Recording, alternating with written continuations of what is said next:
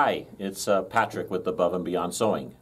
As I promised all of you, we are going to start doing a video series at least once a month to show you some of the different features on the Baby Lock Solaris and the Baby Lock Destiny. This is actually the first one of those. We're actually going to be doing the Baby Lock Club from January of 2019. We focused this month on the continuous border feature for both machines. So we're actually going to go through and show you how the continuous border option works on both the Solaris, and then I'm going to take you over to the Destiny also and show you how it works on the Destiny, because they're just a little bit different in how they how you put in dimensions and things of that nature. Now, everything that I show you, you can do on the Solaris. Some of the features are exclusive to the Solaris, though. The first one that I'm going to show you is a brand new feature they just put on this machine. And it's a built-in quilting feature that they have for it. So the quilting feature is really neat. You can actually build your design based on the size of your placemat or your table runner or whatever you're going to be putting a continuous border on. Again, that's what I want to show you first. The menu that I'm talking about, when you open up your Solaris, you've got a menu with a Q on it here. So it's your built-in quilting menu or your continuous border menu for this. When you touch that button, you've got a choice of 10 different patterns to choose from, where we can actually pick a variety of different styles. The one that I'm going to do, I've actually sewed this out here, but is going to be this little floral design here that we actually are building, again, this little template here to put around our placemat. So the placemat that I have is actually about a 15-inch placemat by 10 inches. And it has this little border on the side of it. I don't know if you guys can see that or not, but it's got a little border on the side of it that's about an inch long. So I'm actually going to build my run, or the pattern that I want to put on there at about 13 inches in width. In order to do that, I'm going to pick the pattern that I want. I'll pick that little flower one that I used before. We're going to touch set, and you can see it's got 3 different boxes up here that it just wants measurements for.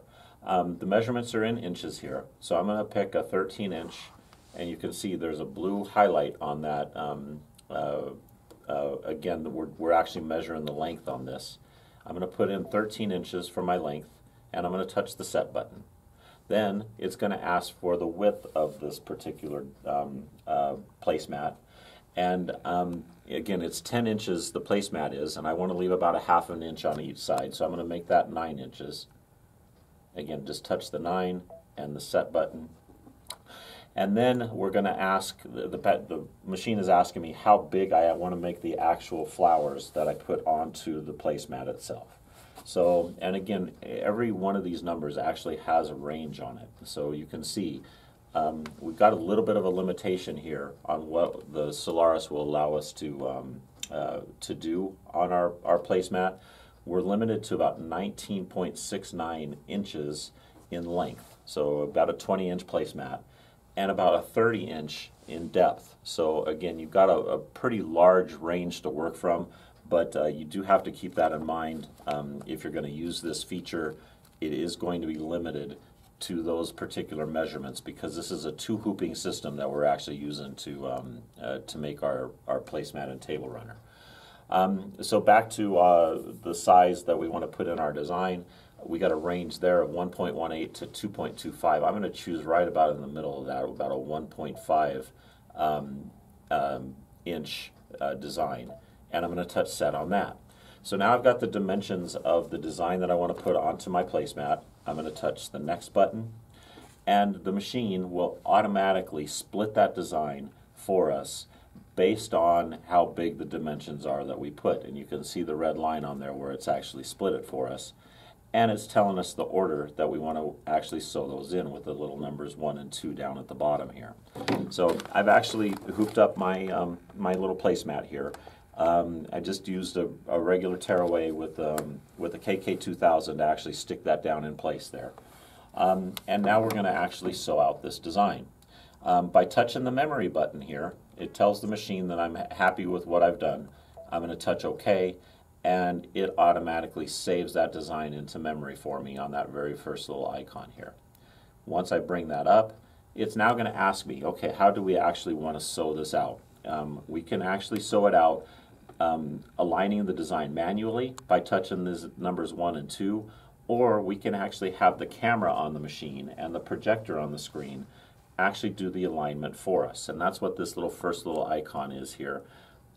That's the one I'm going to touch, and it'll bring up the first half of that design for me to actually sew out. I'm going to touch the set button, and voila, it brings it up onto my screen, and I am ready to go on my sew out here. So before I do that, I'm actually going to go ahead and touch this. You can see there's a new little icon on our Solaris. It's a little 3 little bars here that's telling me that we are in continuous pattern mode. So after I get done sewing out this design, it's going to ask me for a couple of positioning stickers. And for those of you who don't know what those are, they're these little snowman looking things. Again, they're the positioning stickers that we use so the camera can recognize where to place designs on our fabric, and I'll show you how those work in just a second here. So I'm going to touch that button, and it brings my design up onto the screen. So now I'm going to show you another really cool feature on the Solaris that is pretty amazing, actually. It's the projector feature on the machine. I'm actually going to hoop up my fabric here, and I am then going to touch this little, it looks like a little cone right up above the word layout on my Solaris screen, and it's going to actually turn on our projector. You can see it actually highlights onto the fabric the projector, and I can physically move where that camera goes or where the projector goes by moving on my screen, and it'll physically move that design up. And you can see how it shows me exactly where that's going to be placed on my garment. I can also move it down to the bottom corner here, again, just simply by clicking and dragging on my screen. And again, you can see it's putting the design up or a little bit closer to the bottom than it was on the top. So I can see that before I ever sew it, and I can physically move that design up until I get it so it's even on both sides of the design. So again, it's just a really cool feature. You have no excuse now. You should never have to ruin anything because you can actually see how it's going to sew before it actually sews. So once I get it aligned the way I want to, it's time to sew. So we're going to go ahead and just touch the start button, and the machine is going to take off and do the first part of this pattern. So it'll take off.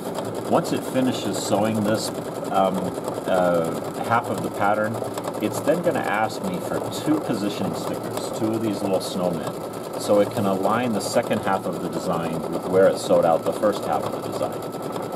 Again, it's a really, really incredible feature that most of the time when you do these multi-hooping techniques, it's really hard to get the 2 designs to meet where you want them to meet. But the camera is doing it for us, which makes it completely, if I can do it, then anybody can do it. I put it that way. So again, we're going to let it finish this, and then I'm going to show you exactly how those positioning stickers work on our project. Okay, so we've finished sewing the first half of this pattern out now, and it is all ready for the next part. And you can see on my screen that it tells me the embroidery is finished, and is it okay to connect the next pattern. All I'm going to do is touch my OK button, and it's going to bring up the second half of that particular design. So again, I've got the second half up there. I've got the same little connection icon here, so I know that I'm still in continuous border mode. I'm going to touch that connection icon, and it's going to ask me, okay, exactly where do we want to place the second half of the design based on where we sewed out the first half.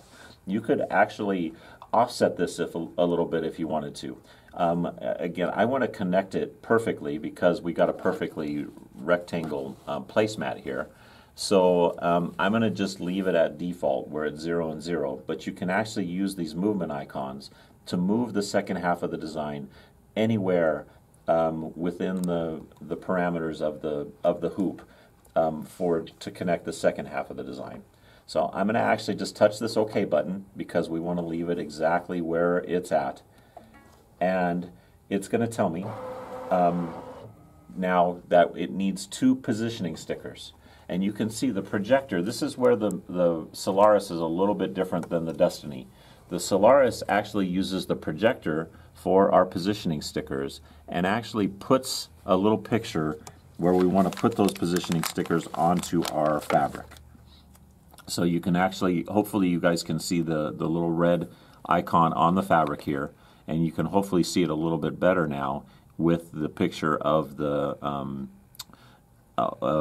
positioning sticker. And I'm going to just align this positioning sticker perfectly with the area that the projector puts it in. So again, I want to make sure that it's absolutely identical. Get my hands out of the way there. I'm going to try to do this one more time because I didn't get that quite as perfect as I wanted it to be.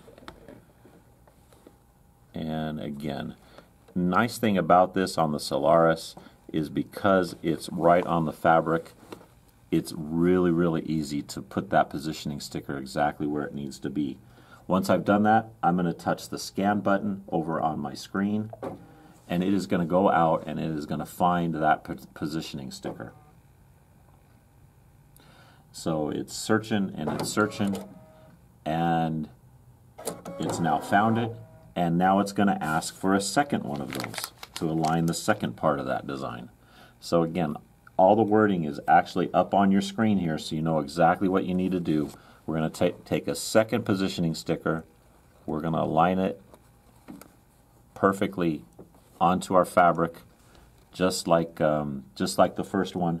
We're again going to touch the scan button on my screen, and it is going to go out and it's going to find that second positioning sticker.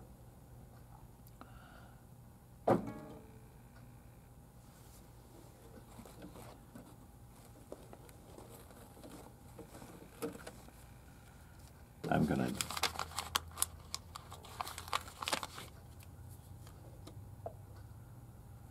Okay, so we're going to go ahead and make sure that our fabric is down, and we're going to do a second positioning sticker here.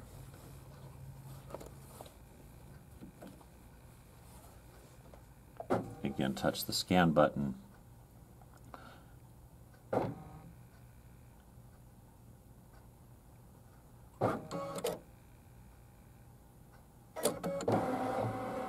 And it's now recognized both of those marks. So again, up on my screen, it's telling me that both of the positioning marks are recognized. Now it's telling me that it's okay to rehoop the material. So I can actually go in and physically remove this fabric from my hoop and rehoop for the second part of this design. So we're going to go ahead and do that here. We can tear away the stabilizer.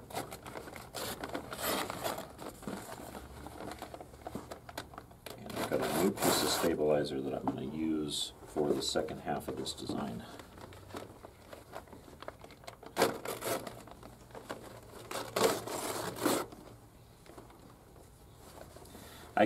Gives me an opportunity here to show you exactly how we hoop.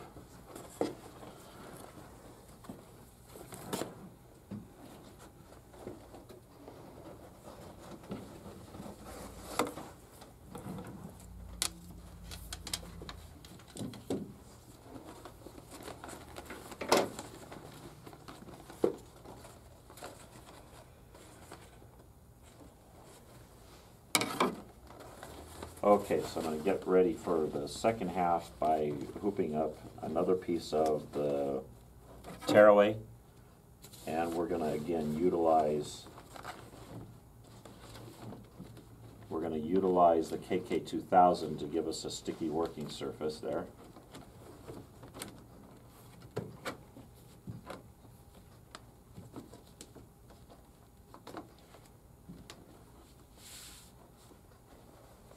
And as long as these positioning stickers stay in place, again, we can do whatever we want with that fabric because the camera is what's going to align the design. So I'm going to go ahead and spray my KK2000 down onto my stabilizer. I'm going to put my fabric onto that stabilizer.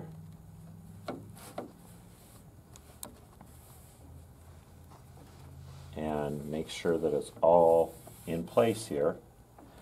And now we're going to put our hoop back into the machine.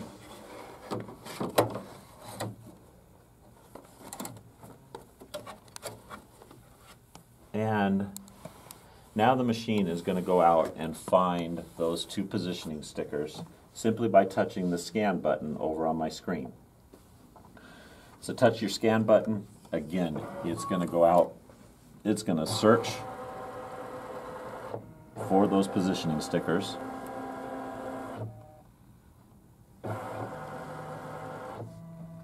And there it goes. It just found the first one. And it's going to align that design. Now, if we've hooped the fabric a little bit crooked, or we've even hooped it upside down, or whatever, it is going to align the design absolutely perfectly because of the location of these positioning stickers. It goes out, it finds the second one, and again, you can see how precise it gets. And now it's telling me that I'm a little bit out of the embroidery area, so I'm going to have to move this down just a hair. And again, glad I made that mistake, because it's actually telling me that it won't let you sew if you are not absolutely perfect where you need to be. So we're just going to realign this.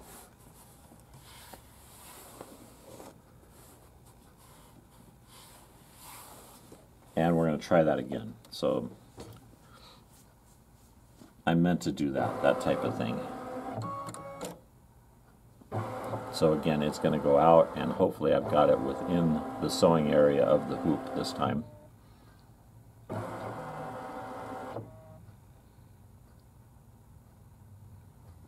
Again, it finds that first sticker.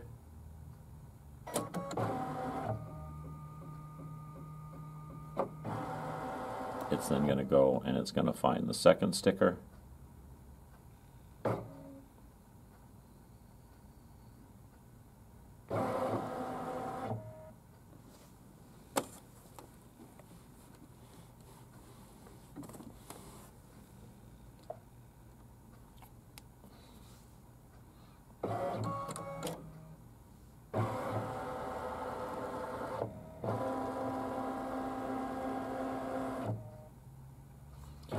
Okay, so we're actually searching for that first sticker.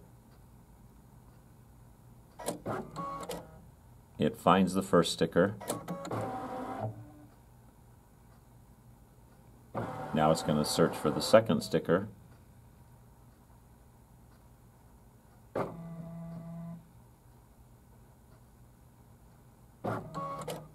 And it finds that second sticker. And it's telling me that all is good now. So again, I've repositioned that and made sure that the stickers are all in good place. It's telling me that the positioning marks are recognized, and I can now remove them from the fabric. So we're just going to pick those up from our fabric, and we are then ready to actually sew out the second half of this design. It's taken it, and again, I've hooped that a little bit crooked, and you can see on your screen, on my screen here, that the design has actually moved a little bit crooked to accommodate that. So again, it's absolutely foolproof. It will physically align that design, and you can see where it actually aligns the second half of that design absolutely perfectly with the first half. There's no way you can even tell that we've unhooped this fabric and rehooped it when we're doing our design alignment. So it's going to sew out the second half of this design, really nice and quick and easy, and we are going to have a completed placemat simply by putting in the dimensions of our fabric.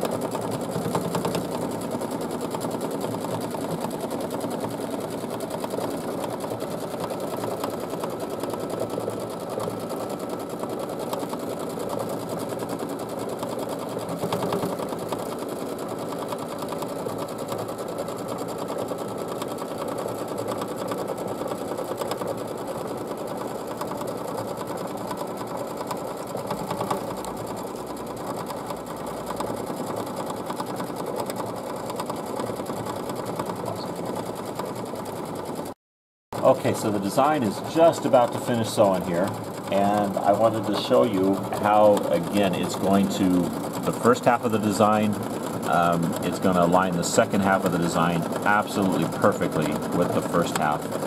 So, again, you can see how those positioning stickers, again, work to a T, and absolutely, the design is absolutely spot on, perfect with where that design started, up here, and finished down here. So again, that's the way to use your continuous border option with that new quilting menu on the Solaris. Now the next thing I want to show you is how this same type of procedure is going to work on the Destiny, because again, it's just a tiny bit different on the Destiny than it is on the Solaris. So we're going to switch over here a little bit, and we're going to move over to the Destiny behind me here. And again, our Destiny doesn't have that projector technology. So when we're actually doing the alignment of our continuous border feature, now again, everything that I'm going to show you on the Destiny here, we can actually do on the Solaris also. So that feature that I showed you earlier was just a new feature for the Solaris. But again, on the Destiny, we actually have our continuous border option that we can use. It's more of a manual process, but it still is really, really effective and really, really fun to utilize. So in order to do that, we've got to, I'm going to pull up, you can do this with any pattern, by the way. I want to emphasize that on with any pattern, with any hoop. You don't have to have a continuous border hoop to use this feature. You can use it with any hoop, and you can use it with any pattern. They've got a wonderful quilting menu in your Destiny, and spelled out for you right there on the screen, that gives you a whole bunch of continuous border style patterns. Got some corner patterns on there, some circle patterns. All of them actually match, so you can actually utilize them together. One of the ones that I'm going to use actually is this little tulip looking design here. It's multicolored, and that's why I want to use it. So we're actually going to touch that button, and we're going to bring that design up onto our screen. So again, it brings up just one of those patterns. If we're going to do this as a continuous border, chances are we want to make a large column of these. So we can actually, I'm going to actually move that up to the top of my hoop. I'm going to touch my edit button here, and you can see a little icon here. That's your continuous border icon with the 9 different little square boxes here. I'm going to simply touch that, and now we can actually build a little matrix of what we want to do with this design. We can actually add designs below it, and we could even, and again, you can see it's actually put two of them together, and it's aligned them absolutely perfectly. We can also go side to side if we touch a little button up here on the side, and we could put these to the side. And you can see how fast and how easy it is to actually build that pattern for us if we wanted to put this onto a pillowcase or bed sheet or anything else.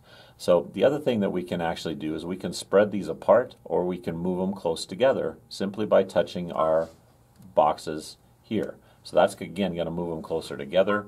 This one's going to spread them apart, and you can see how fast and easy it does that for us in this particular function. So we've got that all built. Again, the icon that I was using is this little box with the 9 squares on it, and we're then ready to actually sew that design out onto our pillowcase or onto our bed sheet or whatever we're going to sew on. I'm going to simply, again, you can see now we've got an embroidery button here. You don't have those 3 little boxes that we had on the Solaris. I'm going to touch my embroidery button, and this is where we're actually going to find the icon to go into our continuous border mode. That icon, you can see my 3 little boxes. The icons are the same, so it's really easy for you to transfer between the Solaris and the Destiny. I'm going to touch that continuous border option, and now we're actually in continuous border mode. Once I actually sew these designs out, it will actually ask me for those 2 positioning stickers on my Destiny, just like it did on the Solaris. And again, the same feature. So if we wanted to do this over and over and over again, it'll stay in continuous border mode as many times as we want to sew this design out. So the other thing that I want to show you about this continuous border mode, you can see I've actually got 6 of these different tulip patterns in there. We built 6 different combinations. It's also automatically color sorted those for us. So we will sew out all of the pinks first, and then all of the darker fuchsia colors second. So again, we only have 2 color changes to make, even though we have 6 different patterns on that screen. So again, just a really cool, easy way to get into your continuous border mode by using your positioning stickers. It'll sew these designs out. It'll ask us where we want to align the next set of designs and do it all for us.